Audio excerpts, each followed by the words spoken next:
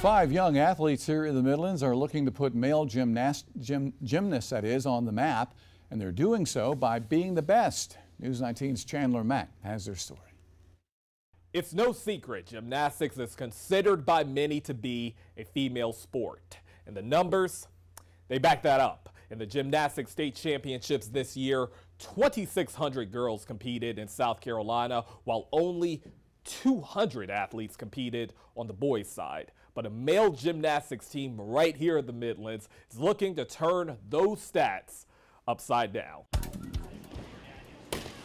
Precision, concentration, determination.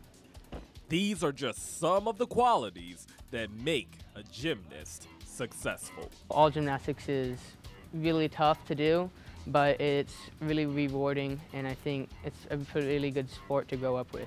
Asher Wakorka, as well as his teammates Calder, Tristan, Dalton, and Wyatt, look like normal teenagers. But when the 5 young men step into the Lake Murray Gymnastics Center, they flip the script. Yeah, I just think to myself to just do what I've been doing at practice, do what I know, don't change anything, and just go to do my best. And I don't really get put down if I do bad. That just pushes me to do better next time. For some of them, gymnastics has been a part of their lives since they were able to pick up their first piece of chalk.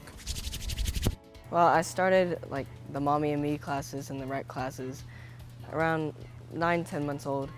Others had more complex journeys to the mat. My mom took me to gymnastics first because one day when she left the room, I had climbed the cabinets and when I was 2 years old, and so she said he should probably try something active, so she took me to gymnastics, and I've done it ever since.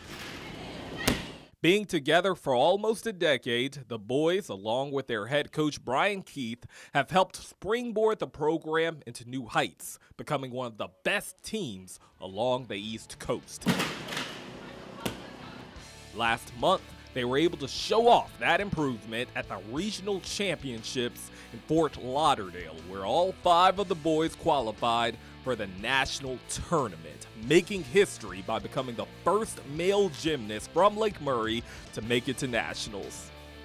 It makes me feel very special because the fact that that's never happened before, and it's definitely something I'll remember because it's a pretty big achievement, and I'm proud of myself and I'm proud of all my teammates for making it. I was excited. I didn't really know what to think. It was just an exciting thing to know that you were able to be accepted. Accepted as some of the best young gymnasts in the country beside each other. To the boys, a prize that was bigger than a trophy or a medal. Having my team there was great. It wouldn't have been as much fun, or wouldn't have been the same atmosphere had I been by myself at nationals. I mean, I can go back and watch old videos of these kids when they were 4, 5, 6 years old, just looking like a fun little hot mess, bouncing around like wild little kids, and and then they put in the time, they put in the work, they put in, everything they can. Blood, sweat, tears, they're here a lot of time. It was a big win for them to make it. Now that they've tasted success, whether they're using their feet to walk or their hands, the team is already gearing up for their next trip to the national stage. Coming away from this meet, I feel like, it sets the tone for going into the next season. And they're fired up. They're ready to hit the next thing and, do the next drill up and keep moving up the levels and go back to nationals again next year.